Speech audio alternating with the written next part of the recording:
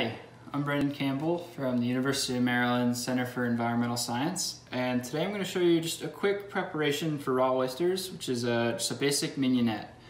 And basically what this is meant to do is just to enhance some of the natural flavor with it and just add a little bit of acidity to a raw oyster. So what you're going to need is about a cup of white vinegar. To that you're going to add about a third cup of red wine vinegar, a teaspoon of sugar, teaspoon of freshly cracked black pepper, about a half of a shallot cut thinly in strips, clove of garlic, and then finely shredded carrot, about a half a carrot's worth, and give it a little squeeze of lemon,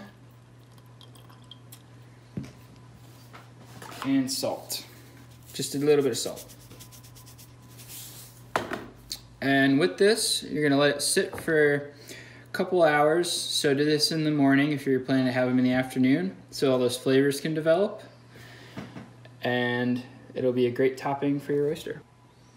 All right, so now that it's sat for a little bit, all you really need to do at this point is just take a little bit of the vinegar and just top it right on top. Make sure.